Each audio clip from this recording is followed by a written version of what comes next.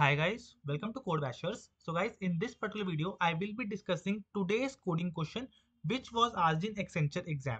So this exam happened today only, that is on 7th November 2024. So make sure that you're watching this video till the end so that you can get to know what type of questions are getting asked in the exam.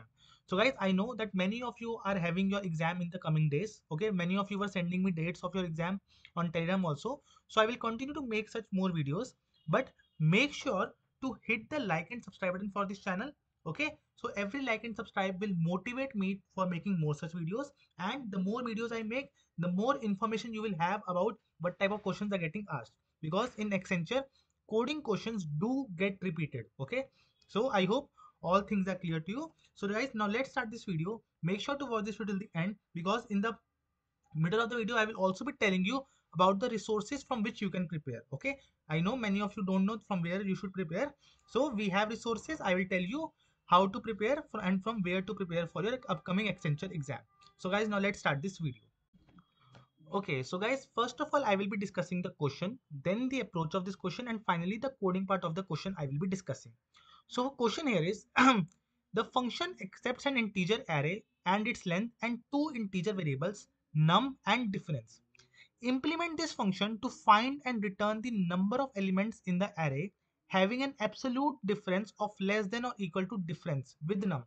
So I know the question is a bit confusing, but let's just see with the help of an example. Okay, so there is one note also given.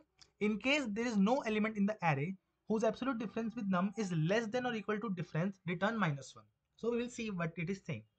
So what the question is saying, we are given an input array. Okay, this is an input array.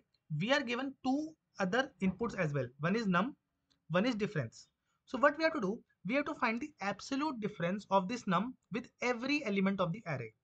And if that absolute difference is less than or equivalent to 2, is less than or equal to this diff, then we have to increase the count and we have to give the number. So what we'll do, we will take this number, we will do absolute difference of with this number. Then if the difference is less than or equal to 2, if it is, then we will increase the count by 1. Similarly, we have to do for every element, and we have to find the number of elements whose absolute difference with this number is less than or equivalent to this 2.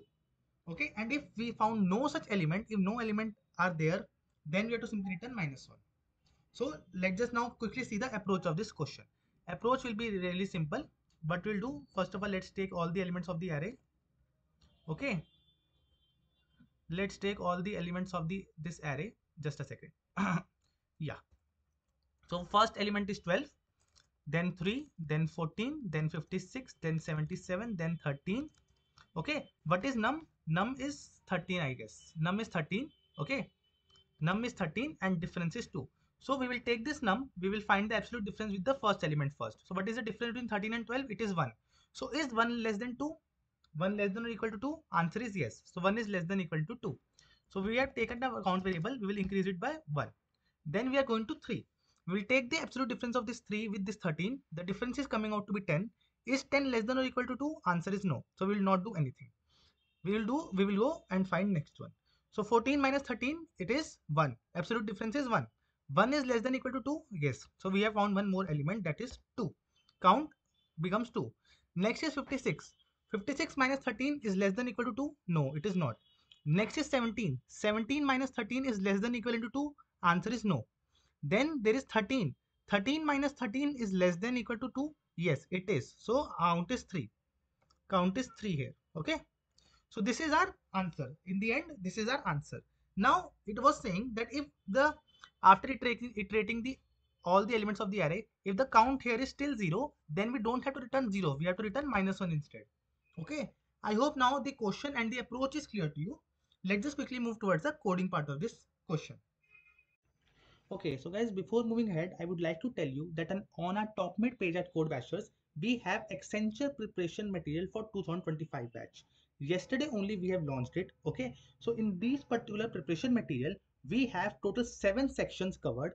That is English ability, critical reasoning and abstract reasoning, common application and MS Office, pseudocodes, network security and cloud, coding questions. So for all these sections, we have around 110 plus questions for all these sections, and these questions are previously asked in Accenture only.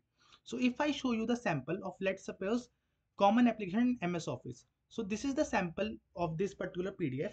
So in this you can see we have the question, we have the options, we have the right answer for it. Okay. So I know many of you are struggling for different sections while preparing for Accenture, because there is no one place at which you can find all the resources.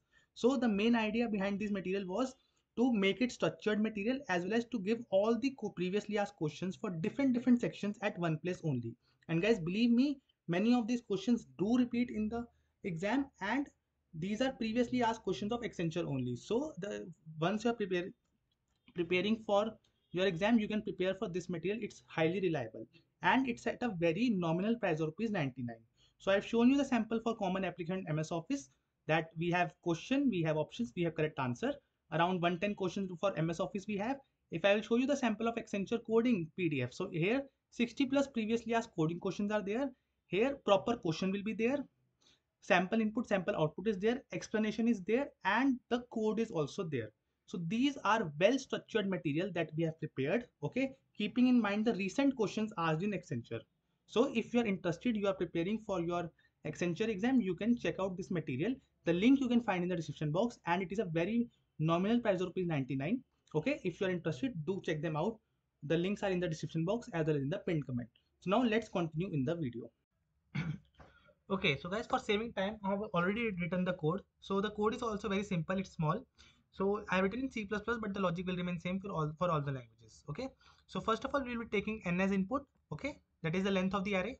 Then we are declaring the array here, and we are taking all the elements of array as input. Okay. Then we are taking num as input, for which we have to find out a difference, and then we have to I am taking diff as input. Okay. Now I have declared a variable called int count equivalent to 0 that will store the number of elements that require the condition that is given in the code. Now what was the condition? So for every element, what we'll be checking, whether the difference of absolute difference of current element and num is less than equivalent to the difference. Okay. Again, I'm telling you what was the condition. If the absolute difference of the current number minus and the number that is we have taken as input is less than equivalent to the required difference. If this is the case, we are doing count plus plus. Okay. So once the loop is over, we will be checking. If our count value is greater than 0, then we'll simply print out the count value. But if our count value is double equivalent to 0, then in that case, we'll be printing out -1. So let's just see with the help of the example here. So we had 12, 3, 14. How many elements are there? These are 6 elements, and 13 and 2 was the difference. Okay. Just a second. 6 elements we have printing out.